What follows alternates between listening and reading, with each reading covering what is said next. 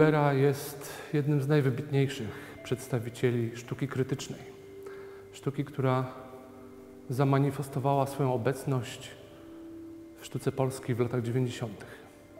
Sam termin sztuki krytycznej po raz pierwszy został użyty przez Ryszarda Kluszczyńskiego w końcówce lat 90. i odnosi się do szeregu zjawisk w polu sztuki współczesnej, które brały na warsztat pewien element rzeczywistości, którą sztuka krytyczna rozumiała na sposób bardzo przewrotny. Jednym z tych elementów była pedagogika.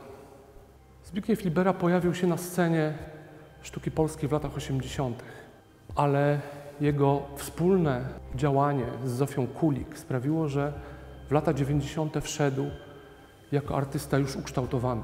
W połowie lat 90. tworzy całą serię prac, które biorą na warsztat problem edukacji i problem ciała.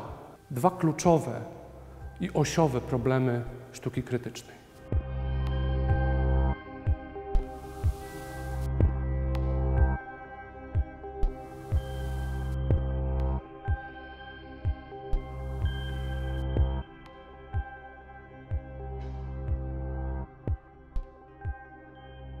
W tejże pracy możesz rozebrać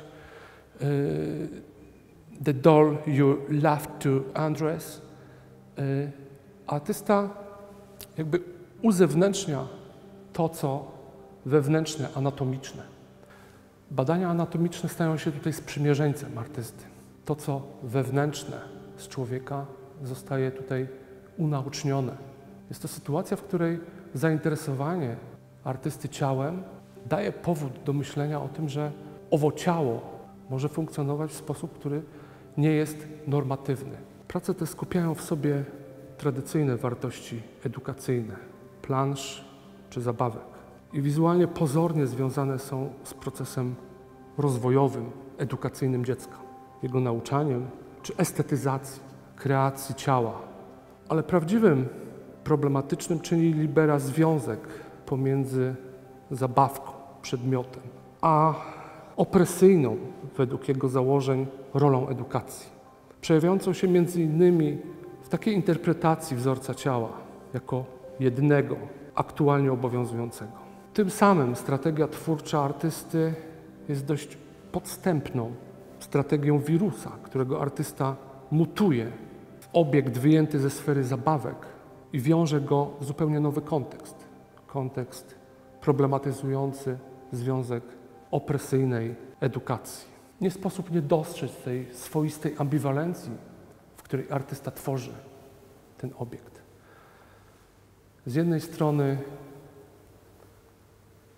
autentycznej fascynacji możliwościami manipulacyjnymi, a z drugiej strony jakimś brakiem wiary w to, że jesteśmy w stanie wydobyć się z tego typu uzależnienia. W tym kontekście Zbigniew Libera jawi nam się jako jeden z najbardziej pesymistycznych artystów końca XX wieku. Artystów, którzy nie wierzą w możliwość wyjścia poza system, poza opresję. Artysty, który jawi nam się również jako profetę pewnej nieuchronności naszego uwikłania w system.